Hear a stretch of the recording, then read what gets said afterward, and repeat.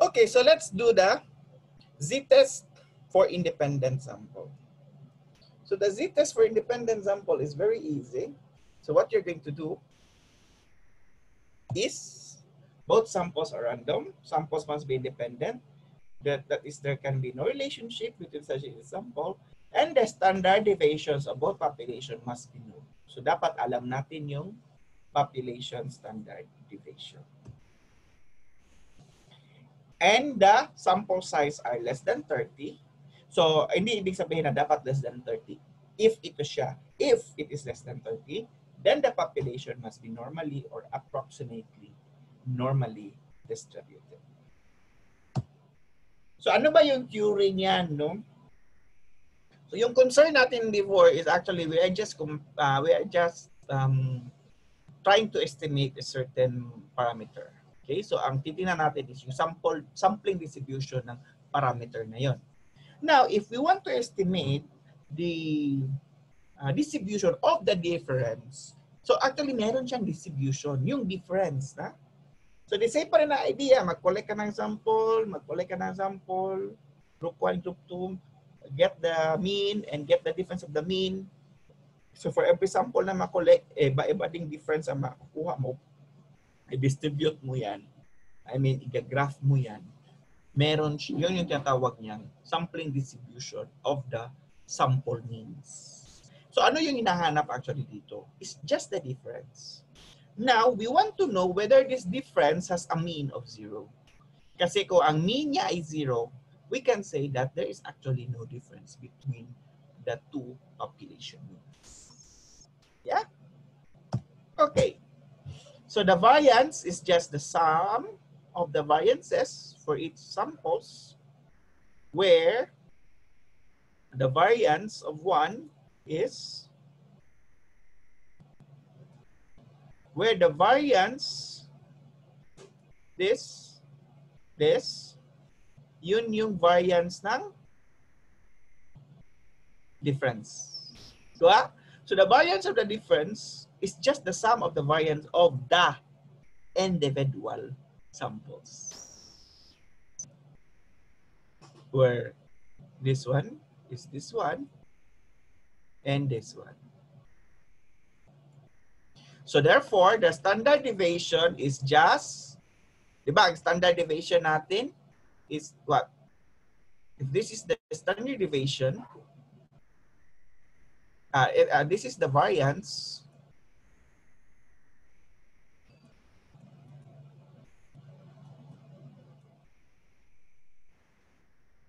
square, then the standard deviation is just the square root of the variance.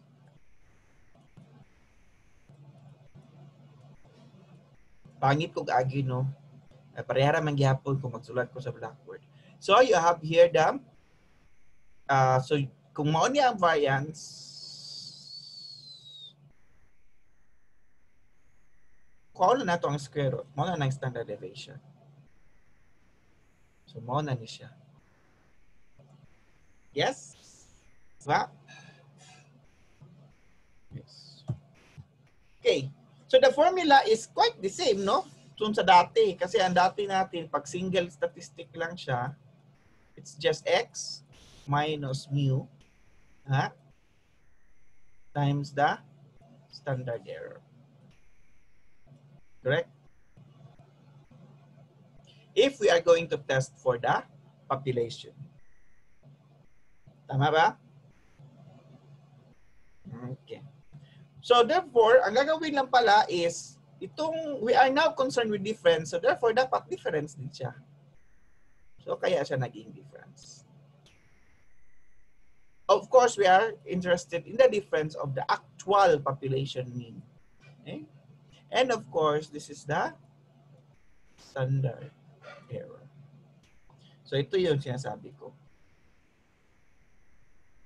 Expected value is of course sometimes synonymous with the mean. So the mean difference, the mean of the differences is equal to the mean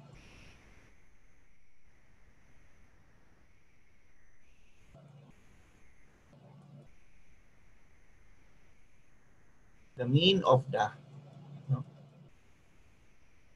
differences of sample means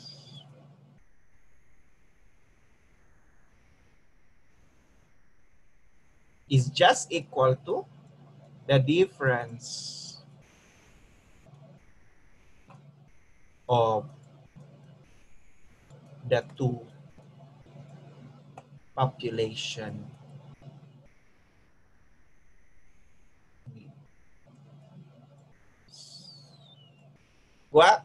Then you have the standard error, which is just the standard deviation of this distribution. Pag sinabi kasi nating standard error, this is actually the same idea. Standard error is actually the standard deviation of the sampling distribution. Always remember that. It's nothing more than the standard deviation of the sampling distribution. Okay? Okay, now we can apply that. So the idea now is that if you have a sample, if they come from the same population lang pala, meaning walang difference, kukuha ka ng sample, expectedly ang difference niyan will be equal to 0 because they just come from the same sample. Tama? Correct. So therefore, the difference is not significant, or the means of the populations are the same. And we have here the HO, which states that they are just equal. Or you can also say mu1 minus mu2 is 0. Or mu2 minus mu1 is 0. Okay? Now, pag may difference, ano ibig sabihin? The idea actually is that they come from different population. So, maaaring kung meron tayong makitang difference sa heights ng mga tao, meron tayong difference makita sa height ng between babae and lalaki, meaning the height of the girls, let's say this one, is distributed, okay, differently from the height of males. Yan ang ibig sabihin. So therefore, the difference is significant, the means of population are different, and we have to reject each one. Okay. Very simple lang, no, yung idea. Yes, of course. Kasi nadaanan yun naman kasi yan. Yeah, it's not first time. Review lang yan. Okay. Kung right-tailed, pag sinabi natin right-tailed, meaning we are now comparing not only equal, but greater than, pag sinabi natin tailed siya, we're actually concerned with relationship na equal ba, greater than ba or less than. Okay? So pag sinabi nating right-tailed, so saan ba yung galing yan tail na yan? Galing actually yan siya sa distribution, no? Ay, pangita sa drawing ko. Ayan, balik na.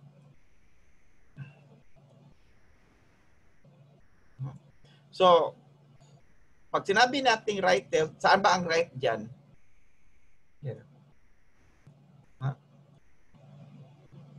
So, right, ang ibig sabihin yan is the mean mu 1 is greater than mean 2. So, ano ibig sabihin? Meaning that the difference mean 2 is positive. Okay, so nandito yan. Kasi assuming natin, no, na this is the mean.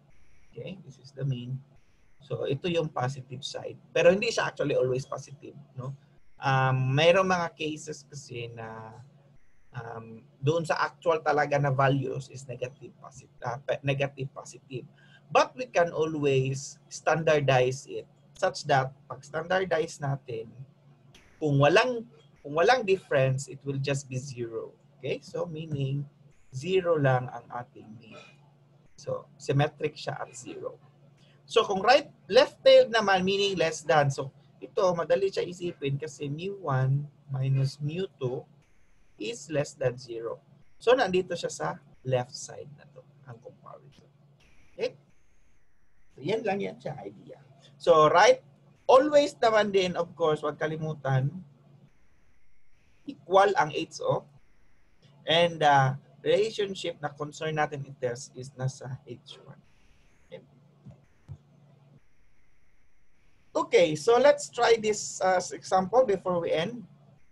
So a study using 2 random samples of 35 people each found that the average amount of time those in the age group of 26 to 35 years spent per week on leisure activity was 39.6 hours, and those in the age group of 46 to 55 years spent 35.4 hours. Assume that the population standard deviation for those in the first age group found by previous studies is 6.9 hours, and the population standard deviation of those in the second group found by previous studies was 5.8 hours.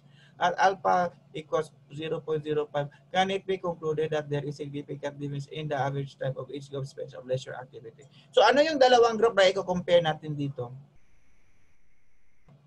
Sige daw. Yung age group, okay. Yung age group na 26 to 35, tsaka yung age group na 46 to 55. And we are trying to know whether there is a difference between the amount the number of hours spent on leisure. So, ibig sabihin ng leisure is yung paparelax na activity. Like example, ano ba yung mga leisure activity nyo ngayong COVID? Let's ask Erica. Erica, ano ba yung mga leisure activity mo ngayon, COVID ngayon? Sa bahay lang. Ano ba yung mga leisure mo?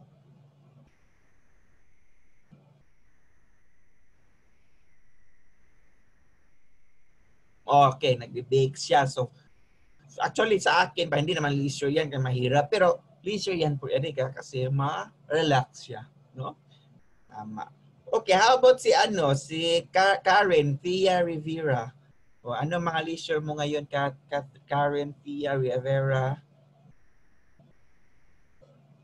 Ngayong COVID, ginagawa mo sa bahay? Wholesome lang wholesome, mga bake lang itong discuss na rin. Okay, Netflix. Very good. Nanonood din ako Netflix, Yung yung movie ngayon, yung series ngayon na Kingdom, yung mga zombie. Nanonood din. Pero natapos ko na. Okay, so yun yung mga leisure activity. So ito yung example natin. So pag tumatanda ba tayo, nagle-less yung leisure natin compared nung bata? Could be. No? Pero hanggang anong age group? Here we are concerned with, dito tayo hindi pala, bata pa ka. Na 26 na ba kayo? I think 26 na kayo, no? Kasi karamihan sa inyo mukha namang 26. So, let's assume 26. Ako naman is nasa age range ako ng 21. So, yan yung aking age range. So, hindi rin ako makarelate dyan. So, let us say na, ito yung data na nakuha nila. So, 39.6 hours. Average lang to. So, nakakollect sila ng 35 people each. So, let us say, ang N sub 1 dito ay 35. N sub 2 is 35 each kasi. So, 35 din yan.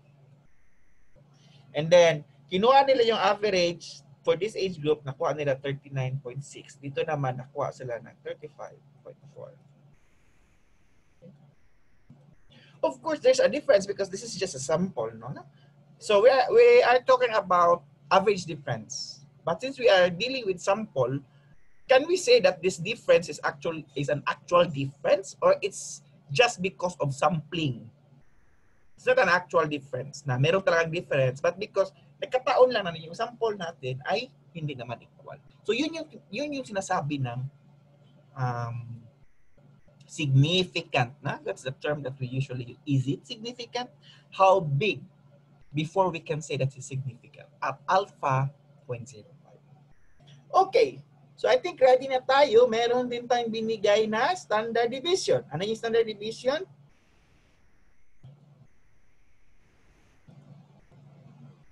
.3. Ito naman standard deviation ay 5.8. Okay, ayan na yung mga data. So, sample, the sample means, and the population standard deviation. So, since given in some sample standard deviation, and we have more than 35, then we can use the z-test. Always remember that. Put that in your brain. Okay? Ay, wala na so. Okay, so isosolve natin to. I will try to share with you a whiteboard para maiba naman yung ano natin. Okay. Kita ba ang whiteboard? Okay. So, sulat lang natin. Kita ba dito? Okay, so N1 is 35, which is actually equal to N2. X1, so let us say X1 is our, how you say it, the 26 to 35, and that was 39.6. X2, X2 is the age group 46 to 55, which is 35.4. Then the population standard deviation for the age group 26 to 35 is 6.3.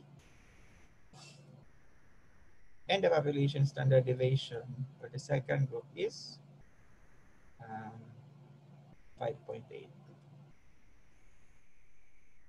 Okay. So what is our HO? Always yan siya lalagay. So mu1 is equal to mu2. Dapat consistent yan. So pag sinabi mu1, x1, sigma 1 means we are referring to the first group, which is the 26 to 35. Ano ang H1 natin? Ang tanong ba kanina is may greater or less? Wala, right?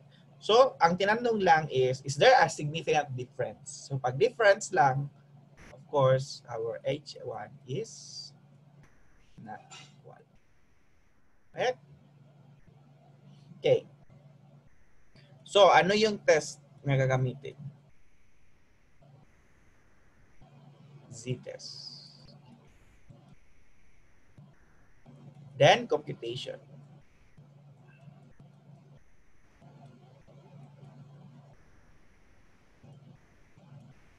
So, Z, lagay lang natin dito ang formula para hindi tayo malito.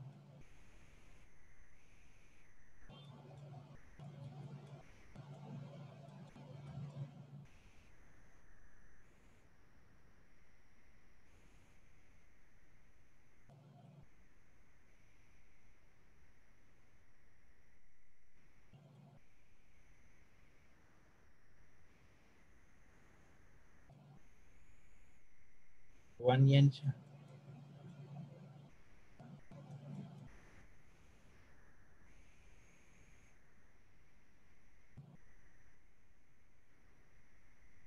Saan na yung ano? We use the kasi yung square. Okay?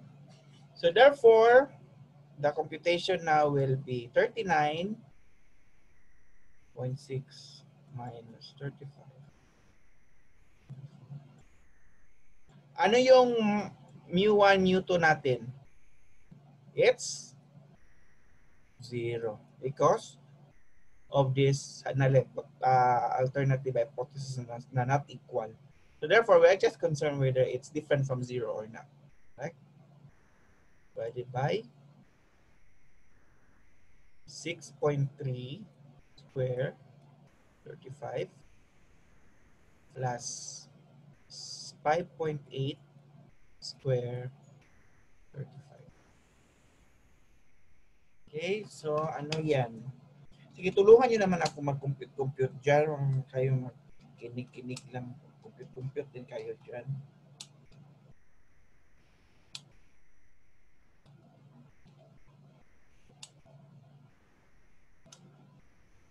Divided by 6.3 divided by plus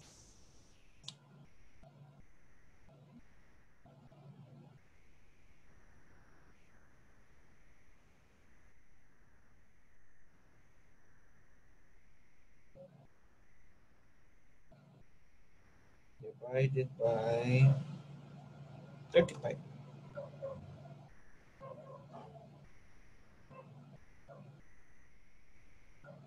Yan ang may sagot. 2 point. Ay, iba lagi nakuha mo. Nakuha ko is 2.9. 2.90. Yeah, we can just say 2.9. Yes, that's correct. So yan yung ating statistics. Now, we have to make the decision rule. Ano ba yung decision rule natin?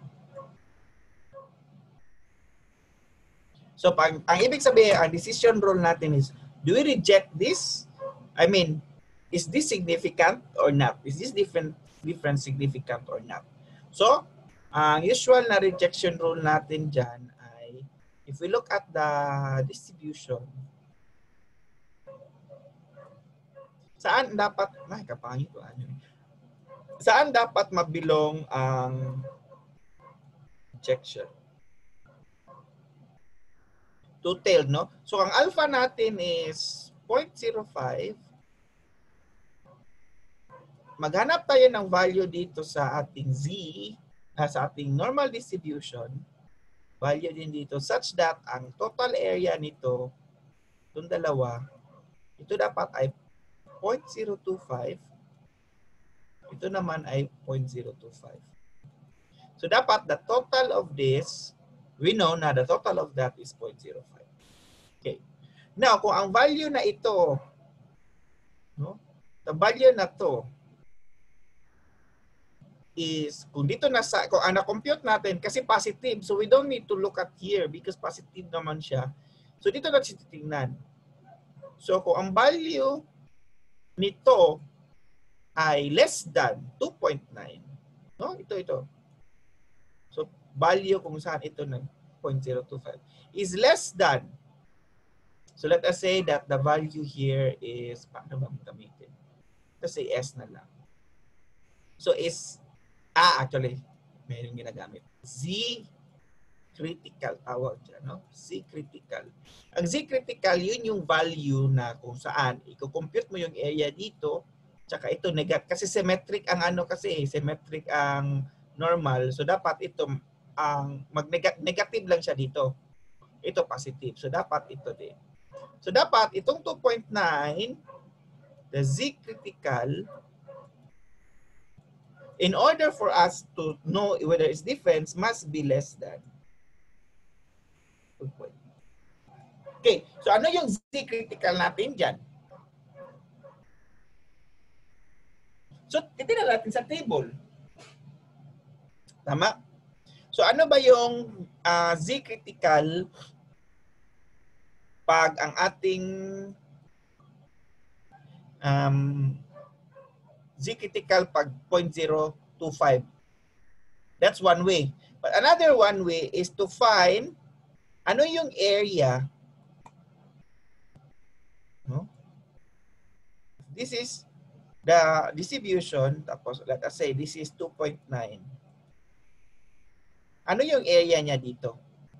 Now, if the area here is less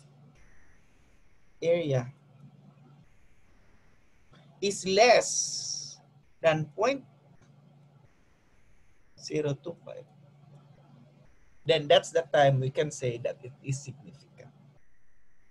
Okay, so we will continue our lesson on that next meeting.